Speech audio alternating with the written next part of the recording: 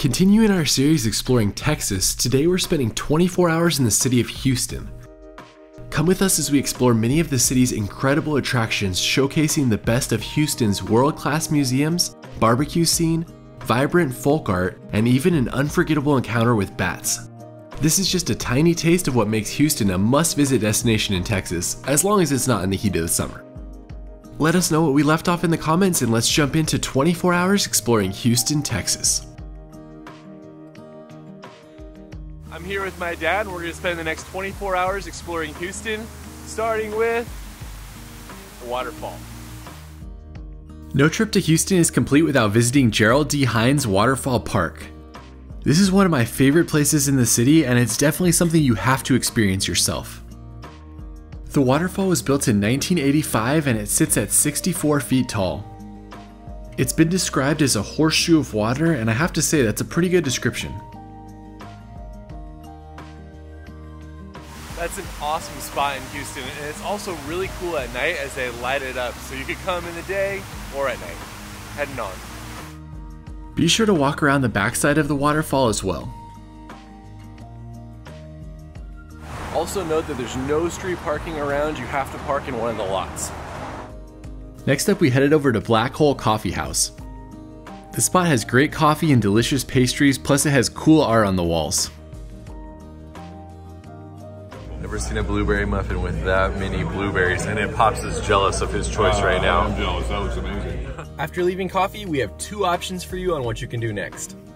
First up, on the east side of downtown Houston is Graffiti Park. Here you'll find a couple city blocks worth of buildings covered in murals. Well done, sky's the limit. Murals are things I love finding when I go to new cities, as it shows a little bit about the city's art scene. There's one more mural that you should see, which is about a 5-minute drive away. This is the other main mural. It's in downtown Houston, so you gotta drive to this one, but I wanted to see it as it shows up in a lot of pictures and it's pretty cool. If Graffiti Park isn't your style, the second option is to visit some of the folk art in Houston, and that's to see the Orange Show in Smither Park. This spot's located about 15 minutes outside of the city, and while Smither Park is open during the week, the Orange Show is only open on the weekends. Smither Park is worth driving out to though if you love folk art, as it's a beautiful spot where over 300 artists have made different pieces. Spend some time exploring, and if you're there with the family, scan the QR code to get a scavenger hunt you can follow.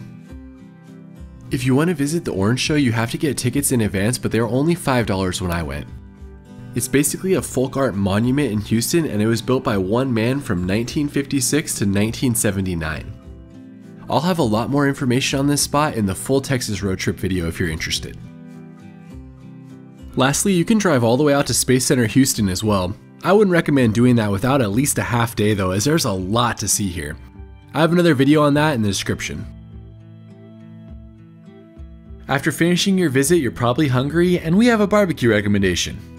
We're at Truth Barbecue about 30 minutes before they open, and Pops has decided he's gonna go be first in line and sit there even though there's no one else waiting. First in line, baby. Second time. Truth Barbecue is number 3 on Texas Monthly's top barbecue places in the entire state. People started showing up about 10 to 15 minutes before they open, and when they opened, there's probably 30 to 40 people in line. Twice now in these places I've got to be number 1 in line. That never happens to me. So I just want to make sure you notice that. Once it opens, you order your meat by the pound at the counter, and they cut the meat in front of you and scoop the sides. You can pick whatever you want to sit. This spot has a really great vibe for lunch in the city, and the food here was fantastic. Unfortunately, I'm an amateur and I didn't turn the microphone on when I was recording, so you can't hear anything we're saying, but both my dad and I loved what we had at Truth, and this was one of my dad's favorite barbecue places in the state of Texas. Be sure to try the smoked turkey here as well. It was definitely the best turkey we had on our barbecue road trip. If you don't know, my dad and I are on a barbecue road trip, so if you want to watch that video, check it out up here. But I will say, if you want a real Texas barbecue experience and you're just in Houston, Truth is hands down an incredible experience, great people, and great food.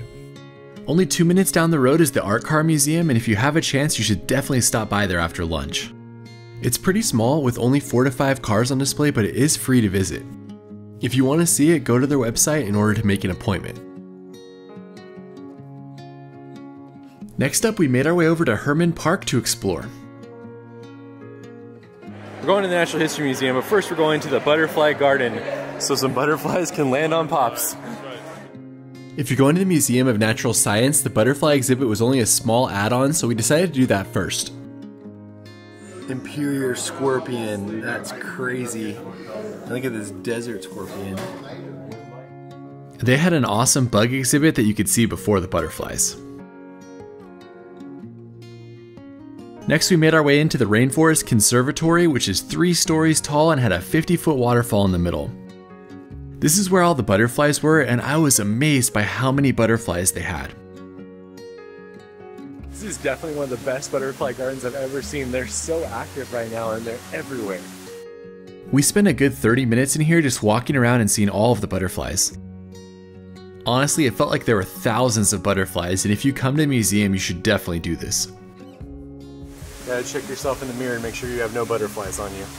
I can't believe they have a life-size version. Those are the ones that were attacking you in Alaska? That's how I see them, yeah. That guy got me in Alaska. It's interesting, they had the mosquito's lifestyle. They're born, they find pups, and then they suck the blood life out of me. That's their lifestyle. And die, that's all they do? It says right here, and then they die and make more to find me later. Up next, Pops and I are gonna go see some dinosaurs. This is an actual fossil that was found in Wyoming. I have to say, this is one of the best museum fossil collections I've ever seen on any of my travels. I'm blown away by this museum because of the amount of these that they have. Like, they're so intricate and just incredibly preserved. It's well worth seeing the museum just to see this. I mean, look at this. This is like a turtle. I was told that the ones that have the poles supporting the whole body are real fossils, and the ones that have just the feet are replicas. Still, this is one of the best dinosaur museums I've ever seen. We only spent about 45 minutes in this section, but you could easily spend a few hours if you're interested. Best fossil of all time. Look at this mammoth. It knocked the guy into the air. Of course, this is just one of many exhibits they have in this massive museum, and I would say it'd take an entire day to see it all. This area was based on this painting. Everything that you see in here you can touch and interact with, and there's cabinets you can open, so pretty cool spot. The last 2 exhibits we saw before leaving was one on Texas wildlife and another on rare gems. In case you were wondering, while you're at the museum, you can also buy a dinosaur skull. It's only $185,000. Pretty cool to have hanging in your house though. That's a fantastic museum. We barely scratched the surface of all the stuff you could do here. We're gonna go explore the park a little bit, but there's a lot of other museums and a zoo, so you can do a lot down here if you have the time. So that's Sam Houston right there, and Pops has been reading a history book on Texas. Who's Sam Houston? Sam Houston was the main general that led the armies that fought for Texas independence and won the huge battle at San Jacinto against Santa Anna. This is the reflection pool, but there's not much reflection today. It's pretty windy. This is a really beautiful park. These tree-lined walkways and the reflection pool, definitely a nice place to explore for a couple hours, or even a full day probably in Houston. Herman Park has been here for over 100 years, and it's up to 445 acres in the heart of Houston. It has memorials, monuments, a lake, a golf course, and even a train that connects you throughout the property. There's also a beautiful Japanese garden, which is the last thing that we walked through during our visit. That is a big koi fish right there. Japanese garden is nice and it's free to enter. So if you're looking for another place to explore, you can definitely do this as well. Our next stop is a piece of art that was designed by the same person who made Clouds Gate, aka the Bean in Chicago, right there. This piece is called Cloud Column, and it was made by famed artist Anish Kapoor. I I will say it's pretty cool how it has this hollow cutout in the middle. It adds an interesting dynamic to it. That's just one of a bunch of sculptures in this area, and it's free to visit, so it's definitely worth walking around. Pop says this is a broken donut. How is it a broken donut? Like a, you know, like a maple bar that's broken in half or something. A maple bar broken in half. After seeing the sculptures, we made our way back to where we parked and stopped at Centennial Gardens. Pops is already complaining because there's a lot of steps to walk to the top of this, and he just wants to eat barbecue instead. I can see this and make it very quickly. I think they want to. Is there brisket waiting at the top for Pops? Right near the entrance, there's a circular walkway that takes you up to the top of a large hill with a waterfall going down the side. Well, at least we're adding some steps to our daily totals. Was it worth it? Yeah, this is nice. No brisket. This is nice up here. Important words, though. The sign said, if you think of a year, plant a seed. If you think of 10 years, plant trees. And if you think of 100 years, teach the people. It's cool that this little bubbling brook right here leads to a smaller and then bigger and bigger and bigger all the way down to the bottom. This was a fun and relaxing little walk, but it started to rain on us as we were making our way down. There's our first bluebonnets of our Texas road trip. This is the time, late March, early April, that they come out. Next up, it was time for dinner, and so we headed over to the Hobbit Cafe. What you might not know about Pops is that he's one of the biggest Tolkien fans around. Of the books. The books. The Lord of the Rings movies. He's a hater of the movies. I'm a hater of the movies. Leave mostly. all the comments below about how good the movies are. Tell me how much you're a hater of the movies. Those of you who have actually read the books as many times as I've had. I think I've read the books 15 times. Man. See how hard it is to be me?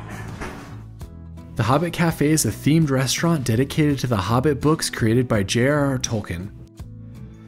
You shall not pass! It started in 1972, and it's supposedly one of the only themed restaurants that got approval by his family.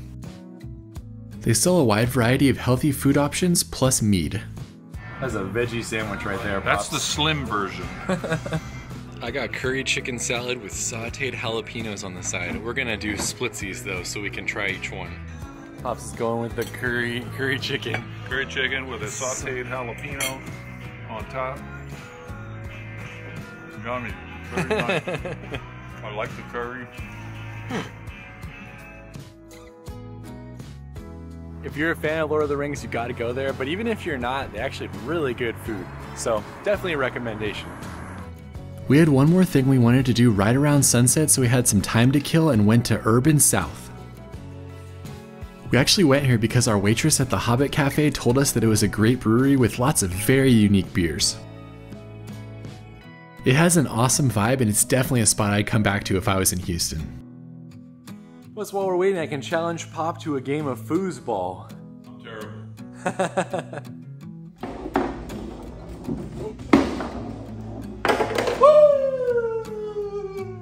That's right. That's how it's done right there. Heading out for our last stop in Houston, seeing the bats. We arrived about 25 minutes before sunset. It's a little bit dreary though right now with a little bit of drizzle, so I don't know if the bats are gonna come out, but we'll see, maybe we'll get lucky. Most people who visit know about the bat colony in Austin, but there's actually a pretty significant bat colony in Houston as well. There's no parking right next to the bridge, so I recommend parking about 5 minutes drive down the road and then just walking. You can really hear the bats good in here, all up in the rafters, plus you can smell them too. It smells pretty bad. Just like in Austin, these are also Mexican free-tailed bats, and they usually come out right around sunset. Just waiting for what is hopefully a good bat showing. Yep. Hopefully we get some bats out here tonight. I feel like that hawk up there is just kind of looking around, trying to see if a bat's gonna come out. About 10 minutes before the official sunset time, the bats started to come out. This one was especially impressive as there was a lot of bats and you're a lot closer to them than you are at the Austin Bridge. Even though I'm sure the colony is much smaller here, it felt a lot bigger because of how close you were.